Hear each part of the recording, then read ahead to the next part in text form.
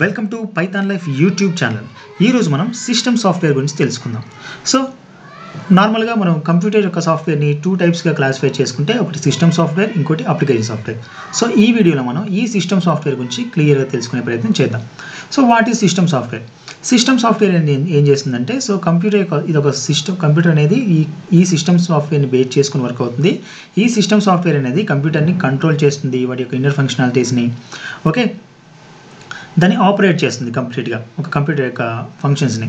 Okay, so ఇదేం చేస్తుందంటే it is monetise external devices such as monitors, printers and storage devices. Okay, వీటన్నిటిని monetise చేస్తుంది. Okay, ఈ hardware devices ఏమన్నా ఉన్నాయో వాటిని మానిటైజ్ చేస్తుంది. ఇది అలాగే ఇది ఏం చేస్తుందంటే ఇది ఒక ప్రిన్సిపల్ సిస్టమ్ సాఫ్ట్వేర్ లాగా వర్క్ అవుతూ, సో ఎవ్రీ సిస్టంలోని ఇది వర్క్ అవుతూ ఉంటుంది అనమాట. ఓకే, ఎవ్రీ సిస్టమ్కి ఒక ఆపరేటింగ్ సిస్టమ్ అనేది అవసరం ఉంటుంది. ఓకే, సో ఇదేం చేస్తుందంటే మనం యూజ్ చేస్తున్నప్పుడు సిస్టమ్ని మనకు కావాల్సిన ఏదైనా టాస్క్కి మనకు కావాల్సిన అప్లికేషన్ క్లిక్ చేసినప్పుడు ఇది దానంతట అదే మనకి ఆ సిస్టమ్ లోపల ఉన్న యాప్స్తో ఇంటరాక్ట్ అయ్యి మనకు కావాల్సిన అవుట్పుట్ అనేది ఇవ్వడానికి ట్రై చేస్తుంది. అలాగే ఇది ఏం చేస్తుందంటే ఇది backdrop, managing and computers elementary ఫంక్షన్స్ని వీటిని ఎగ్జిక్యూట్ చేయడానికి ఆర్ బ్యాకప్ చేయడానికి యూజ్ అవుతుంది అనమాట. ఓకే, నార్మల్గా మనం ఏదైతే ఒక యూజర్ అనేవాడికి కావాల్సిన కంట్రోలింగ్ అప్లికేషన్స్ ఉంటాయి కదా, వాటిని ఏం చేస్తుంది పర్టికులర్గా హయ్యర్ లెవెల్ అప్లికేషన్స్ ఉంటాయి కదా, వాటిని మనం యూజ్ చేసుకోవడానికి ఈ సిస్టమ్ సాఫ్ట్వేర్ అనేది యూజ్ అవుతుంది అనమాట. ఓకే, దీనికి ఎగ్జాంపుల్గా చూస్తాం like operating system. Okay, operating system అనేది ఈ సిస్టమ్ సాఫ్ట్వేర్కి ఒక ఎగ్జాంపుల్గా చెప్పుకోవచ్చు. సో నార్మల్గా ఆపరేటింగ్ సిస్టమ్ని మన సిస్టమ్ సాఫ్ట్వేర్గా కూడా పిలుచుకోవచ్చు. సో ఏంటంటే ఇది ఒక well known category of software అనమాట. ఓకే, ఆపరేటింగ్ సిస్టమ్ అనేది. ఓకే, ఇదేం చేస్తుంది నార్మల్గా ఈ సిస్టమ్ని ఆపరేట్ చేస్తుంది. ఓకే, ఇందులో ఏమంటే కలెక్షన్ ఆఫ్ సాఫ్ట్వేర్ అనమాట. ఇది ఒక కలెక్షన్ ఆఫ్ సాఫ్ట్వేర్ అనేవి ఇందులో ఉంటాయి. ఇదేం చేస్తుంటాయి మేనేజ్ ఒక రిసోర్స్ని ప్రొవైడ్ చేయడంలోనూ, నెక్స్ట్ సపరేట్ అప్లికేషన్స్ని ఆపరేట్ చేయడంలోనూ ఈ ఆపరేటింగ్ సిస్టమ్ అనేది వర్క్ అవుతుందన్నమాట. సో ఈ ఆపరేటింగ్ సిస్టమ్ గురించి ఇంకా క్లియర్గా మీకు తెలుసుకోవాలంటే మన ఛానల్లోనే ఆపరేటింగ్ సిస్టమ్ గురించి ఒక ప్లేలిస్ట్ అనేది ఉంది. సో కావాల్సిన వాళ్ళు అక్కడికి వెళ్ళి క్లియర్గా తెలుసుకునే ప్రయత్నం చేయండి. సో నార్మల్గా వీటికి ఎగ్జాంపుల్స్ ఏంటి? ఓకే, ఈ operating systems like MS word, Android, iOS, Mac OS, okay, CentOS, Linux, ఇవన్నీ కూడా నార్మల్గా మనం యూజ్ చేసే ఈ ఆపరేటింగ్ సిస్టమ్స్ అనమాట. ఓకే, తర్వాత డివైస్ డ్రైవర్ అంటే ఏంటి? నార్మల్గా డివైస్ డ్రైవర్స్ అంటే ఏంటి అంటే ఒక పర్టిక్యులర్ డివైస్ అనేది ఓకే సిస్టమ్కి కనెక్ట్ అయ్యేటప్పుడు ఆ సిస్టమ్ అనేది దాన్ని అది డైరెక్ట్గా యాక్సెస్ చేసుకోకుండా ఈ డివైస్ డ్రైవర్స్ని యూజ్ చేసుకొని వాటిని యాక్సెస్ చేసుకుంటాయి. సో అవి డివైస్ డ్రైవర్స్ అనమాట. Okay, hardware connected to the system. Hardware అనేది ఈ సిస్టమ్ కనెక్ట్ చేయడానికి ఈ డివైస్ డ్రైవర్స్ అనేవి వాటిని అడ్మినిస్ట్రేట్ చేస్తుంటాయి అనమాట. ఓకే, అలా. సో ఈ సిస్టమ్ హార్డ్వేర్ డివైస్లు అనేవి ఈ డ్రైవర్స్ని ఇన్వాల్వ్ చేస్తూ వాటితో టైఅప్ అవుతూ ఈ సిస్టమ్కి ఇంక్లూడ్ అవుతాయి, అంటే సిస్టమ్కి కనెక్ట్ అవుతాయి. లైక్ ఏంటి అవి? సౌండ్ కార్డ్స్ కానీ, డిస్ప్లే కానీ, మైక్ కానీ అండ్ హార్డ్ డిస్క్ కానీ, ఇవన్నీ ఈ డివైస్ డ్రైవర్ని యూజ్ చేసుకునే సిస్టమ్తో కనెక్ట్ అవుతూ ఉంటాయి అన్నమాట. ఓకే, సో ఫర్ ఎగ్జాంపుల్ దీనికి ఏంది?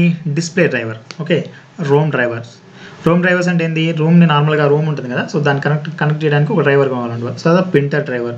తర్వాత బయోస్ డ్రైవర్స్ అంటే బేసిక్ ఇన్పుట్ అవుట్పుట్ డ్రైవర్స్. తర్వాత యూఎస్బీ డ్రైవర్స్ కావాలంటే యూఎస్బీ కనెక్ట్ చేసుకోవాలంటే మనకి యూఎస్బీ డ్రైవర్స్ ఉంటాయి, నార్మల్గా చూస్తుంటాం కదా పిన్స్ యూఎస్బీ అవి. సో తర్వాత మదర్ బోర్డ్ డ్రైవరు, తర్వాత VGA డ్రైవరు. సో ఇలా మనకి కావాల్సిన డివైస్ని కనెక్ట్ చేసుకోవడానికి ఈ డివైస్ డ్రైవర్లు అనేవి ఇలా ఉంటాయి అన్నమాట. తర్వాత ఫార్మ్వేర్ అంటే ఏంటంటే ఇది ఒక సాఫ్ట్వేర్ అనమాట. ఓకే, ఇదేం చేస్తుంది? ఇది నార్మల్గా రీడ్ ఓన్లీ మెమరీలో ఉంటుంది అనమాట. ఓకే, రీడ్ ఓన్లీ మెమరీలో ఇన్సెర్ట్ చేయబడి ఉంటుంది. ఈ ఫార్మ్వేర్ అనేది ఒక కలెక్షన్ ఆఫ్ ఇన్స్ట్రక్షన్స్ని కలిగి ఉంటుంది. అదేం చేస్తుంది? హార్డ్వేర్ డివైస్ ఉన్నాయి కదా, ఓకే, ఈ హార్డ్వేర్ డివైస్కి పీస్ ఆఫ్ ఇన్ఫర్మేషన్ని ఓకే దానికి అందిస్తుంది అనమాట. ఎలా? ఒక లో లెవెల్ లాంగ్వేజ్ని యూజ్ చేసుకుని ఈ డివైజ్లు అనేవి ఏవైతే హార్డ్వేర్ డివైజ్లు అనేవి అందులో ఉంటాయి హార్డ్వేర్ డివైజ్లని ఒకదాంతో ఒకటి ఎలా కనెక్ట్ అవ్వాలి అనేది ఈ ఫార్మ్వేర్ అనేది చూసుకుంటుంది అనమాట. ఫార్మ్వేర్ అనేది ఒక సాఫ్ట్వేర్ లాంటిది. ఇది లో లెవెల్ లాంగ్వేజ్ని యూజ్ చేసుకుని ఈ సిస్టమ్ యొక్క హార్డ్వేర్ కాంపోనెంట్స్తో కమ్యూనికేట్ అవుతూ ఉంటుంది, వాటితో యాక్టివిటీస్ చేస్తూ ఉంటుంది అనమాట. సో ఈ నార్మల్గా ఈ ఫార్మ్వేర్కి ఎగ్జాంపుల్ ఏంటంటే లైక్ కన్జ్యూమర్ అప్లికేషన్స్ కానీ, బేసిక్ ఇన్పుట్ అవుట్పుట్ సిస్టమ్ కానీ, తర్వాత కంప్యూటర్ పెరిపెరల్స్ కానీ, ఓకే, UEFI కానీ, సో వీటికి ఈ ఫార్మ్వేర్కి ఎగ్జాంపుల్గా చెప్పుకోవచ్చు. దాని తర్వాత utility. So what is utility? Utility software ఏంటంటే ఒక స్పెసిఫిక్ పర్పస్తోనే ఉంటాయి అన్నమాట యూటిలిటీ సాఫ్ట్వేర్లు అనేవి. లైక్ ఇవేంటంటే ఒక సిస్టమ్ అనేది డీసెంట్గా సస్టైన్గా వర్క్ చేయడానికి ఇవి చాలా హెల్ప్ అవుతూ ఉంటాయి. సో నార్మల్గా ఇదేం చేస్తుంటాయి, ఆపరేటింగ్ సిస్టమ్ని మేనేజ్ చేస్తుంటాయి, వాటిని ఆర్గనైజ్ చేస్తుంటాయి అండ్ మెయింటైన్ కూడా చేస్తుంటాయి. ఓకే, ఈ కంప్యూటర్ యొక్క సిస్టమ్ ఫంక్షనాలిటీని యూటిలిటీ సాఫ్ట్వేర్ అనేది మేనేజ్ చేస్తుంది, ఆర్గనైజ్ చేస్తుంది, ఇంకా మెయింటైన్ కూడా చేస్తుంది. సో ఇదేం చేస్తుంది, ఇది ఎలాంటి కైండ్ ఆఫ్ డ్యూటీస్ని ఎగ్జిక్యూట్ చేస్తుందంటే file backup, virus observation, deleting, rejecting data, తర్వాత ఇన్స్టాలేషను అండ్ అన్ఇన్స్టాలేషను, ఈ కైండ్ ఆఫ్ థింగ్స్ని ఈ యూటిలిటీ సాఫ్ట్వేర్ అనేది చూసుకుంటుంది అనమాట. Okay, some examples of antivirus softwares ఉంటాయి. ఓకే, యాంటీవైరస్ సాఫ్ట్వేర్ కానీ, లేకపోతే ఫైల్ మేనేజ్మెంట్ టూల్స్ కానీ, ఓకే, కంప్రెషన్ టూల్స్ కానీ, డిస్క్ మేనేజ్మెంట్ టూల్స్ కానీ, వీటికి ఎగ్జాంపుల్గా చెప్పుకోవచ్చు యూటిలిటీ సాఫ్ట్వేర్కి. ఓకే, సో నార్మల్గా వీటికి ఎగ్జాంపుల్స్ నార్మల్గా ఎగ్జాంపుల్ తీసుకుందాం. ఏంటది, file manage device, disc management device, తర్వాత software for antivirus. Okay, antivirus software ఉంటుంది కదా, సో దాన్ని కూడా మనం యూటిలిటీ సాఫ్ట్వేర్ కిందకి ఎగ్జాంపుల్గా చెప్పుకోవచ్చు అనమాట. తర్వాత కంప్రెషన్ టూల్స్ లైక్. సో ఇది యూటిలిటీ సాఫ్ట్వేర్. దాని తర్వాత ప్రోగ్రామింగ్ లాంగ్వేజ్ ట్రాన్స్లేటర్స్. సో ఇది మెయిన్ యూజ్ అనమాట. ప్రోగ్రామింగ్ లాంగ్వేజ్ ట్రాన్స్లేటర్స్ అంటే నార్మల్గా ఒక ప్రోగ్రామింగ్ ట్రాన్స్లేటర్స్ ఏం చేస్తుందంటే ఇన్స్ట్రక్షన్స్ ఉంటాయి కదా, ప్రోగ్రామింగ్ ఇన్స్ట్రక్షన్స్ని వాటిని హయ్యర్ లెవెల్ నుంచి లోవర్ లెవెల్కి అంటే మిషన్ లెవెల్కి అర్థం కావడం కోసం. ఇప్పుడు నార్మల్గా నువ్వు ఒక ప్రోగ్రామ్ని క్రియేట్ చేసావు, లైక్ జావా లాంటి ఒక హై లెవెల్ ప్రోగ్రామ్ని క్రియేట్ చేసావు, లేదా పైథాన్ లాంటి ఒక హైయర్ లెవెల్ ప్రోగ్రామ్ని రాసావు. సో నువ్వు రాసిన హై లెవెల్ ప్రోగ్రామ్ అనేది సో నీకు కన్వీనియంట్గా యూజర్ ఫ్రెండ్లీగా ఉంటుంది. కానీ సిస్టమ్ అండర్స్టాండ్ చేసుకునే లాంగ్వేజ్ ఏంటి, బైనరీ లెవెల్ లాంగ్వేజ్ అంటే 0s 1s.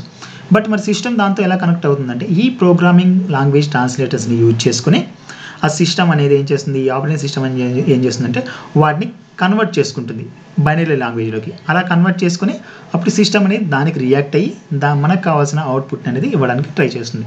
సో దానికోసం ఈ ప్రోగ్రామింగ్ లాంగ్వేజ్ ట్రాన్స్లేటర్ని యూజ్ చేసుకుంటాం అనమాట. ఓకే, సో ఇవేం చేస్తుంటాయి, ఎగ్జామిన్ చేస్తుంటాయి. ఏది మనం ఇచ్చిన కోడ్ని ఎగ్జామిన్ చేసి సో మనకి కావాల్సిన ఇన్ఫర్మేషన్ ఎగ్జిక్యూట్ చేస్తుంటాయి. ఫర్ ఎగ్జాంపుల్ దీనికి కావాల్సింటే కంపైలర్స్, ఇంటర్ప్రెటర్స్, అసెంబ్లర్స్, ఇవన్నీ మనకి ఈ యొక్క ప్రోగ్రామింగ్ లాంగ్వేజ్ ట్రాన్స్లేటర్కి యూజ్ చేసుకోవచ్చు. ఓకే, కంపైలర్ అంటే నార్మల్గా కోడ్ని కంపైల్ చేస్తుంది, ఇంటర్ప్రెటర్ అంటే చెక్ చేస్తుంది, అసెంబ్లర్ అంటే ఏంటంటే నార్మల్గా కోడ్ని డిఫరెంట్ కోడ్ని అసెంబుల్ చేస్తుంది. ఓకే, సో ఇవన్నీ ప్రోగ్రామింగ్ లాంగ్వేజ్ ట్రాన్స్లేటర్కి ఎగ్జాంపుల్స్ అనమాట. ఓకే, సో ఇదండి ఈరోజు మనం సిస్టమ్ సాఫ్ట్వేర్ గురించి తెలుసుకున్నాం కదా. ఈ వీడియో మీకు ఎలా అనిపించిందో కింద కామెంట్లో తెలియజేయండి. అలాగే ఈ వీడియోని లైక్ చేయండి, షేర్ చేయండి నచ్చితే. సో ఇలాంటి ఇన్ఫర్మేషన్ కోసం పైథాన్ లైఫ్ యూట్యూబ్ ఛానల్కి సబ్స్క్రైబ్ చేసుకోండి. Thank you for watching. Bye.